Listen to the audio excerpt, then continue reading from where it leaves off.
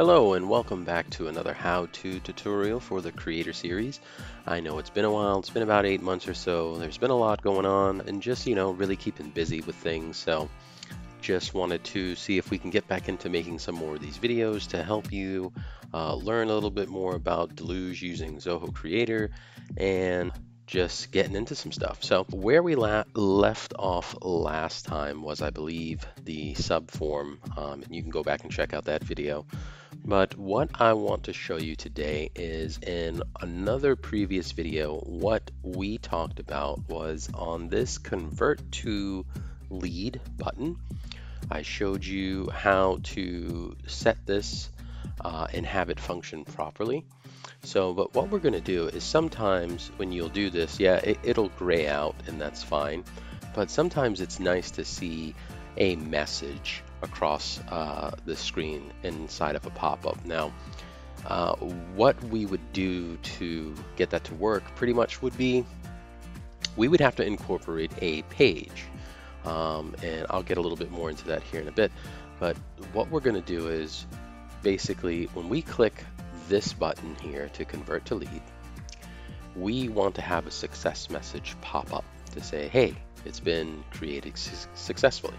So let's go ahead and start. Let me show you how to do that. So the first thing we're going to need to do is we need to have something to pop up. So let's go ahead and we'll edit this application.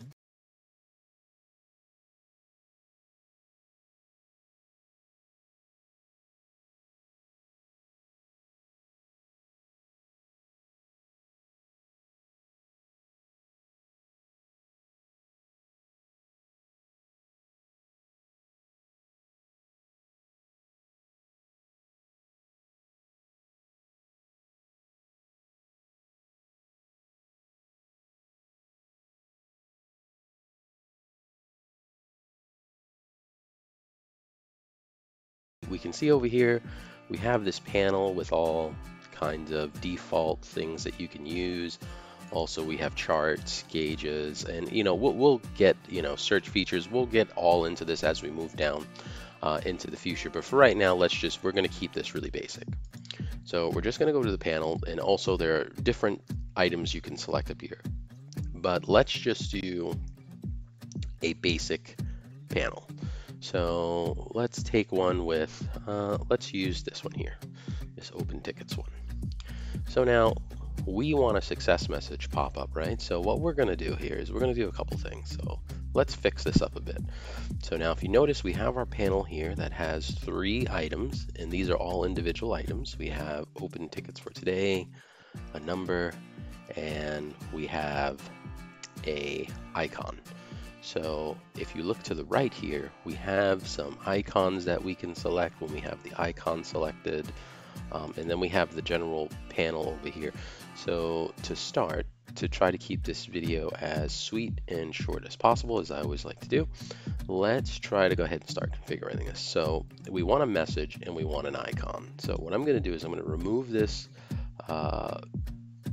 object from the panel here. And to do that, you just highlight it, you go down here and you hit delete element, and then yes, just confirm it. So now we just have our 2. But now since we want a success message, let's put something like a happy face instead of a ticket on here. And then also we're going to change this name down here. So the first thing is let's change the name.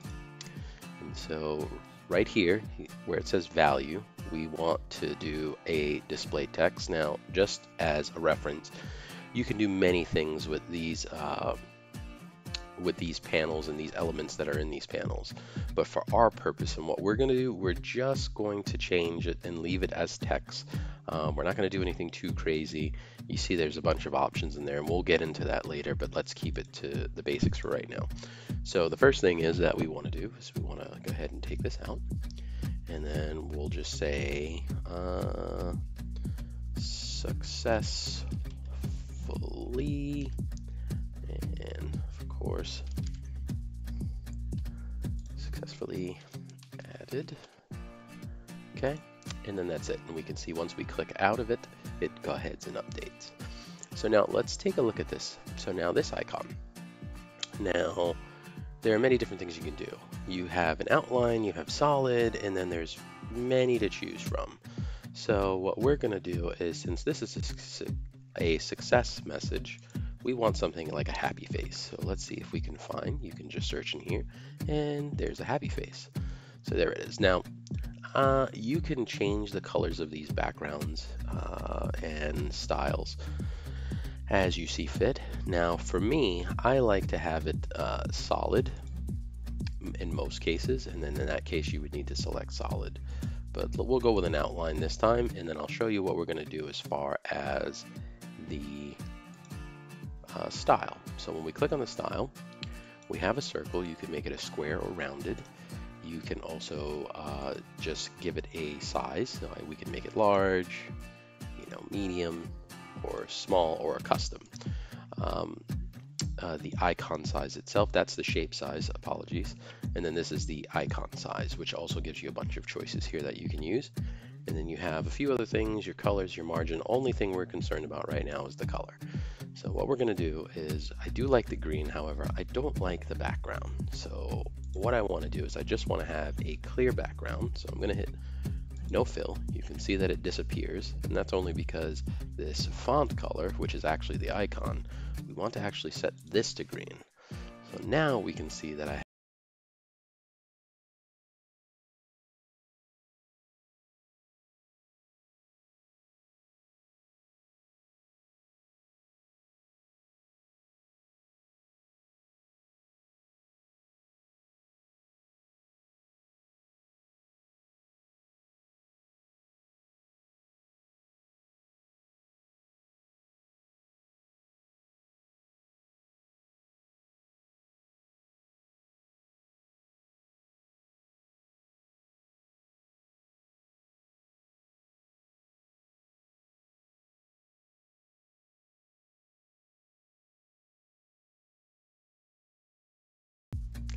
and what we want is, we don't want the form workflows, because since that button's on a report, we want to go to the report workflows. And you can see I have a few previous scripts that we've worked on sometime last year. And what we're going to do is we're going to select this one here at the bottom. And you can see here's the code that we previously wrote for this. So now, since we want to test with this, we don't actually want a lead to be created. So what we want to do is we want to actually comment this out. And if you remember, if you're on Windows, it is Control Alt /, and that will comment it out. And so then what you want to do is go down to line 10, and then what we're going to be using is the open URL built-in function. So you would just type that in. You can also drag it. I believe it's somewhere down here, but it's always a good idea to try to type it through so you can learn these things, right? So let's go ahead and start open, and you can see it's already popped up, URL, and then now you can see here it gives you two parameters. Okay, it's looking for a string, which is essentially saying, what URL where do you want me to go? What do you want me to open? And then we have a window type, which you can have the same window, new window, parent window, pop-up window, and an iframe. For what we're trying to do, well, we want a pop-up window. So let's go ahead and start with a pop-up window. Now, if you look, by default, it gives you this height and width that you can set. We're not going to do that. For all we want is just a pop-up window. So nothing really crazy to do here. And what that will do is it will just give you the size of the panel itself when it pops up. So that's why we're just going to take out the height and width altogether and just leave pop-up window. So we'll just do that.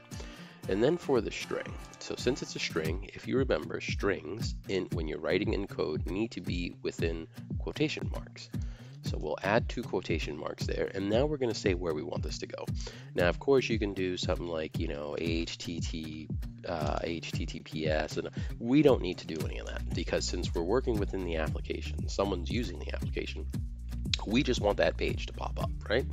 So how you do that is you do the pound or hashtag symbol, and then we're going to specify that we want a page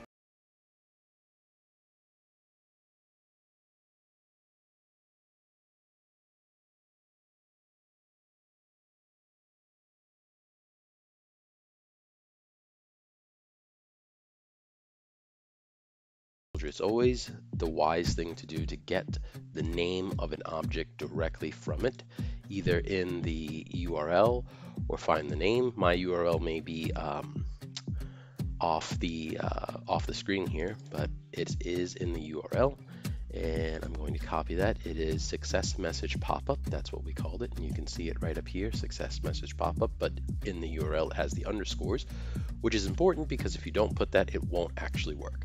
So now we're going to go ahead and take that, we're going to put that here, success message pop-up. Okay, so now we have our page, we have our comma here, and we're saying it's a pop-up window. Okay, we have our semicolon at the end. If you just hit enter as you're typing in URL, it will just go ahead and fill it in, and you just have to put in the missing information. All right, so now what we're going to do, we've commented this out, so now when we go back, we should be able to, let's first update this, we should be able to hit that button and it should pop up. Now let's go ahead and see if what we've done here works. So refresh for good measure as always. So now let's go ahead and hit this button, convert to lead, and indeed it does successfully add it. Now it didn't actually do anything, because remember, we took that code out to actually do that. So let's go back and put that in.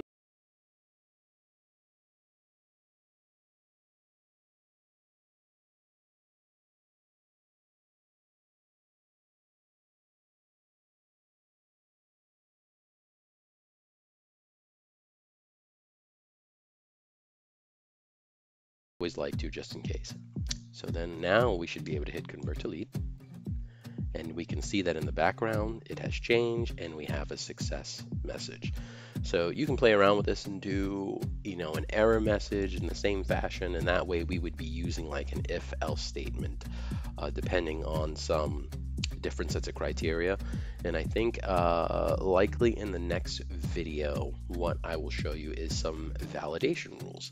I think it's probably time that we can say, you know, certain things need to be mandatory or not, but we will get into that here in one of our videos coming up soon. As always, thank you for watching. If you like the video, please like. If you'd like to subscribe to see more content, feel free to do so. Appreciate it. Thank you. Until next time, have a wonderful day. Bye-bye.